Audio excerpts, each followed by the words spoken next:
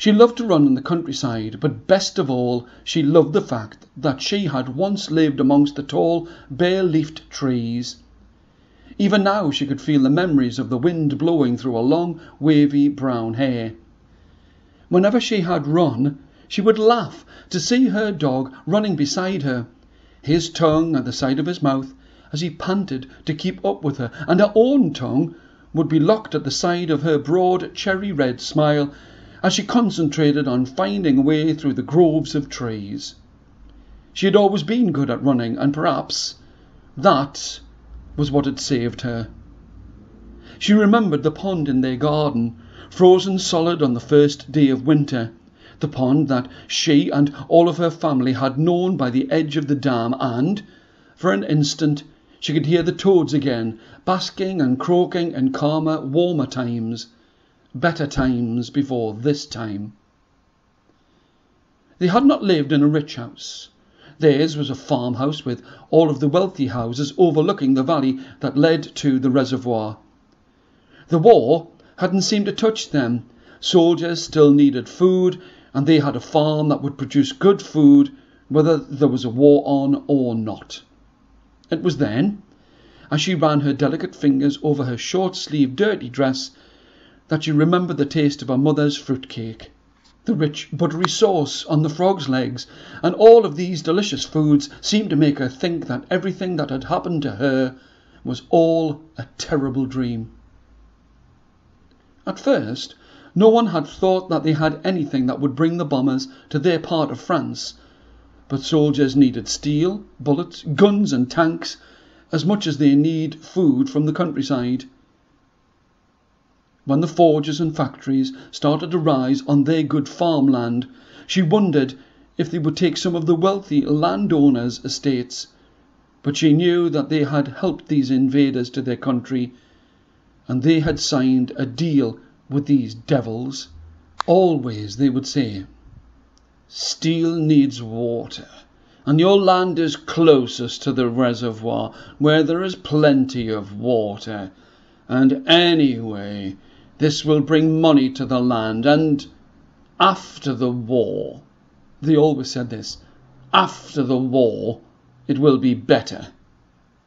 But she knew that they had collaborated with them to save their own land and their own skins, and let her family's farm be sacrificed to the war effort. She was a strong girl, and she had heard the bombers cruising in the sky like some kind of deadly swarm. She'd been in school when it happened. The professor was telling her once again to pay attention and try to make your own writing look as if it can be read for once. It was true that she had never been able to concentrate on anything to do with school. She was good at running, and that was it. It wasn't as if she couldn't think. She had an imagination that was bigger than the universe. It was just that she couldn't write it down. She remembered how the professor had stopped and raised her ear to hear the thrum of the engines. In the distance, outside the school, in the town square, even the old men playing boule had stopped their incessant chattering and had turned their eyes skyward to strain at the sun-drenched winter clouds to get a better glimpse at the terrible swarm of deadly planes getting ever nearer. "Now, children, do not panic. The professor's voice faded behind her as she had leapt from her desk and sprinted out of the school and towards her home and family. All of the work on the farm had made her strong, but it did not prepare her for the blast and crash of the bouncing, scattering bombs that fell like rain on the stones and brickwork of the dam.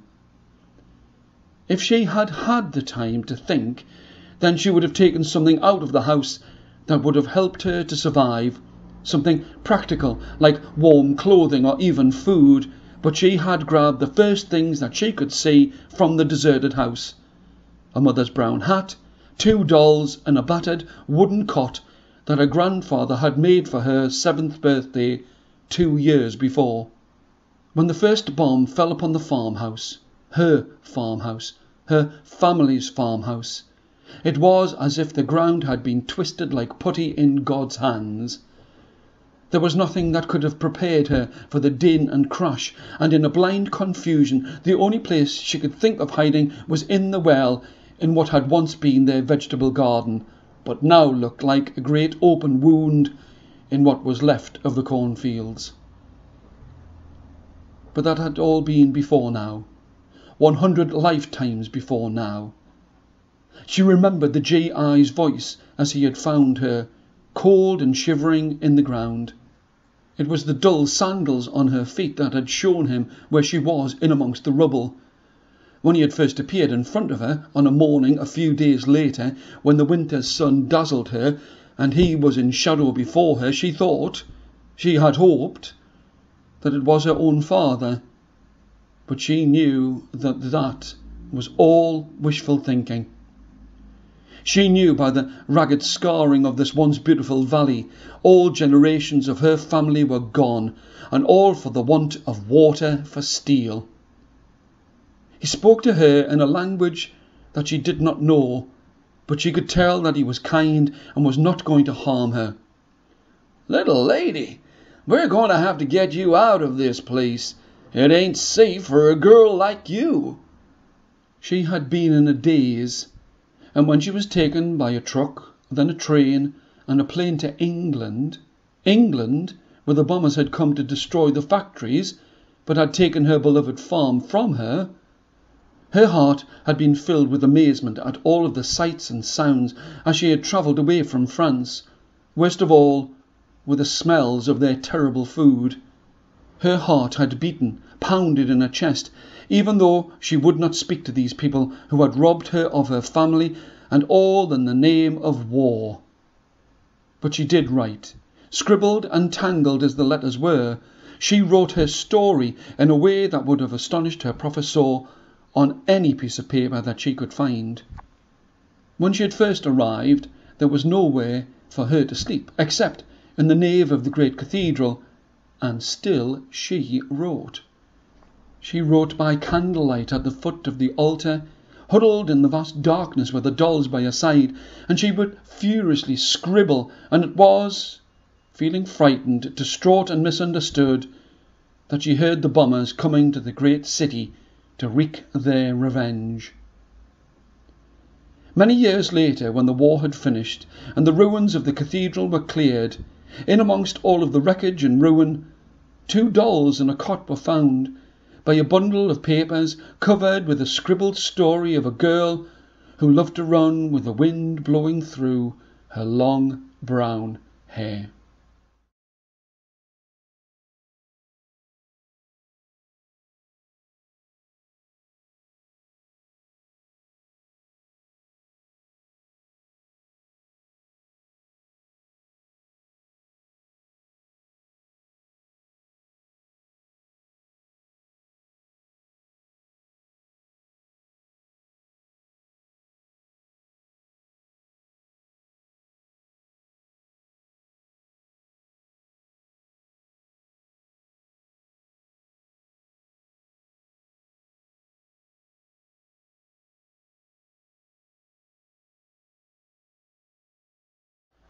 With the higgledy-piggledy, gravity-defying piles of broken dark bricks about him, he was pleased that there were no bodies in the darkness of the bombed-out building.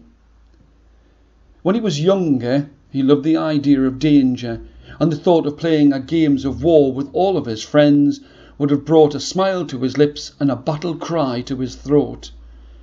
Now all he wanted to do was rest in the shelter of the rubble and get back to his mother and his home by the side of the dark blue river.